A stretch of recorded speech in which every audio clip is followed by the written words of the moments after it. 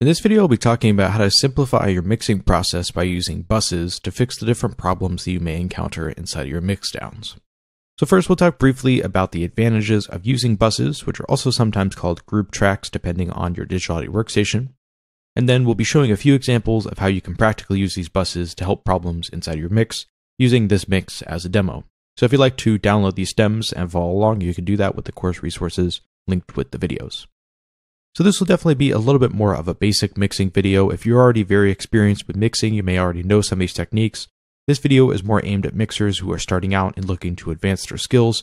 And with these videos, I want to cover a variety of different techniques. So some of them are more advanced, and some of them are a bit more simple, yet equally important, like this video.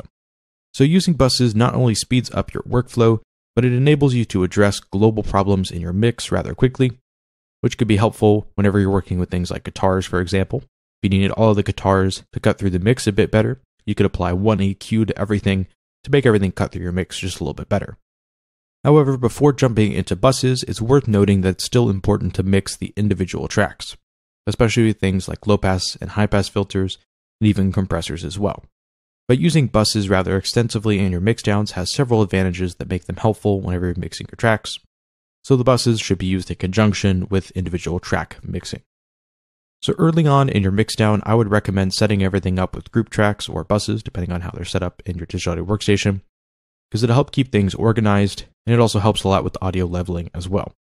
So inside of this mix, I have all my drums sent to a single bus. So you can see we have these nice group tracks inside of Ableton, which hop over to our mixer.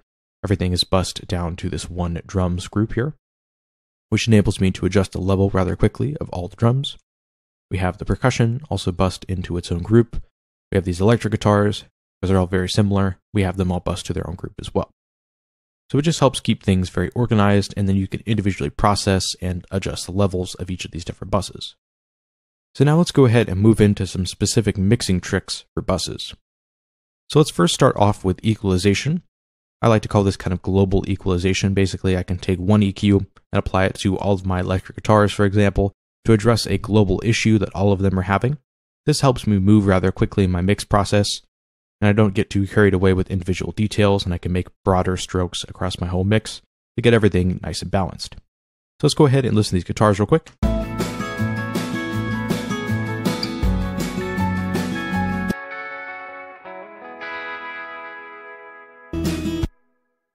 So these electric guitars sound nice, but they definitely lack a little bit of clarity.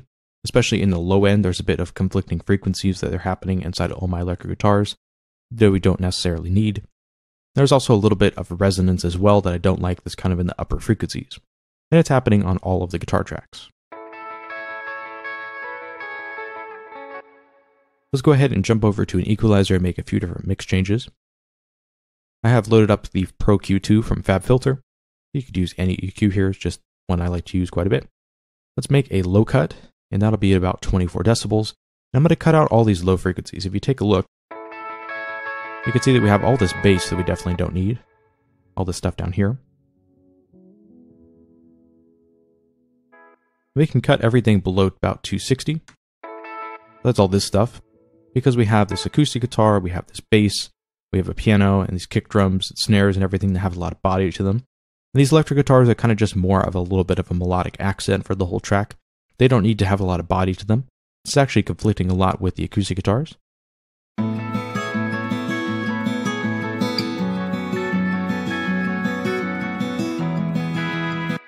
So even though it's just a tiny bit of bass frequencies, it's clashing with our acoustic guitar, which makes those electric guitars a little less clear in the mix.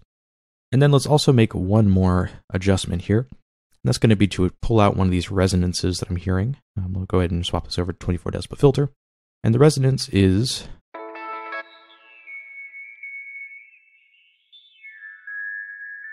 about right there or so. You can hear that kind of gross resonant frequency.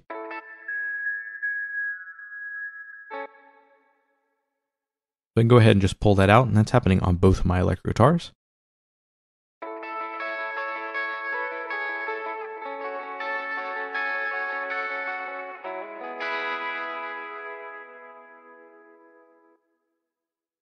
So I'm not really a fan of that resonance, so I can go ahead and just remove it. And I could use this EQ on both guitars to do it rather quickly. So listening before and after, everything sounds like this.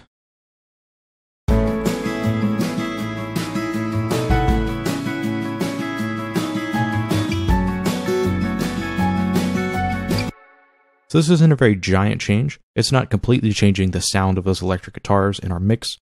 It's just helping make everything a bit clearer sounding by removing the nasty resonance and also pulling out some of those bass frequencies that are conflicting with the other elements of the track.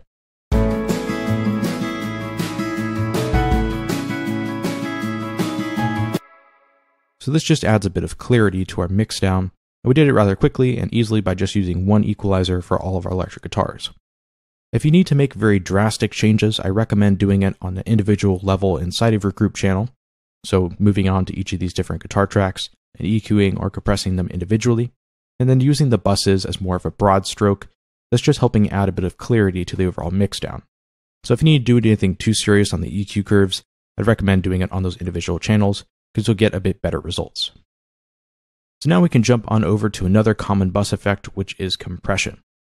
This could be used either to compress rather heavily or just to add a bit of glue to your mix down, which is what I'll be doing in this example. So let's do this to the electric guitars because we've already been working with them. Let's go ahead and grab the glue compressor, and we'll put that before our reverb unit. So it'll be after the kind of vintage effects here that we did in one of the previous videos. We have this nice compressor, and then we have our glue compressor. So all we're using this for is just to add a bit of cohesion to the bus, which is referred to in mixing terms as glue. Basically just level everything slightly and just kind of tighten it up. So let's first go a bit overboard with our compression settings, and then we'll dial it back. So let's drop that threshold all the way down. Let's solo the electric guitars. So it's definitely way too much compression. Let's set our attack here though. Make sure we let through all those nice transients. Then let's drop that release down so everything jumps up in volume rather quickly after it's been compressed. Then let's adjust our threshold to something a bit more reasonable.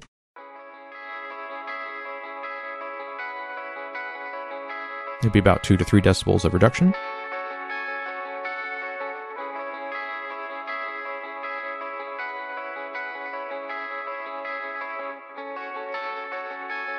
So it's not a super drastic compression effect, but what it's doing here is just leveling that audio and just tightening everything up a bit and tightening up some of those plucky attack transients that we have on those arpeggios on our electric guitars, which will make everything sound a bit more balanced in our mix. So this will be before, and this is after.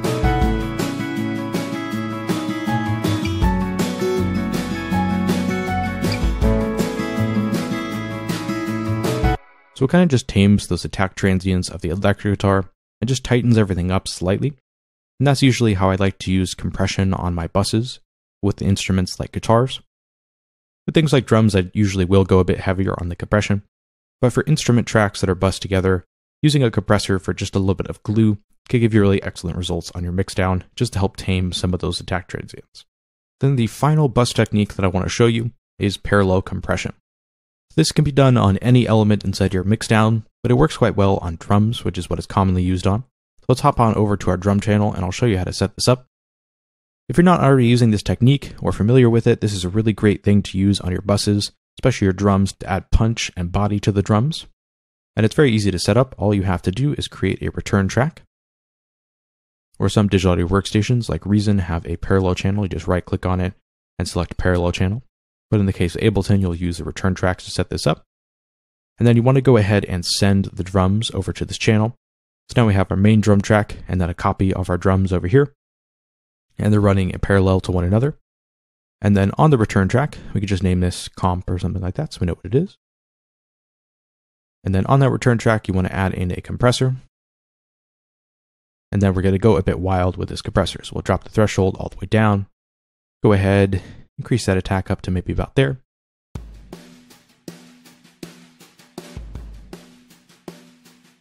So we just get this very, very punchy attack transient on the compressor. And normally this would be way too much compression. And then all we're going to do is blend that in with our initial drum signal.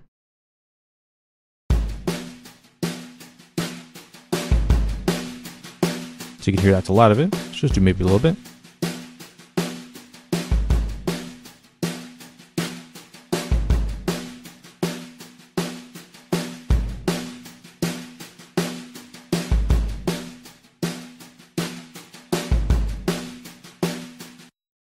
So you can hear we're adding just a little bit of body to our drums, and we're also increasing the attack transient.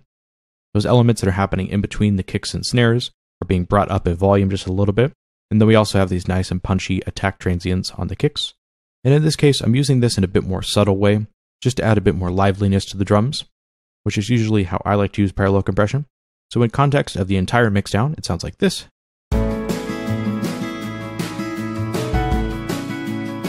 And this is without.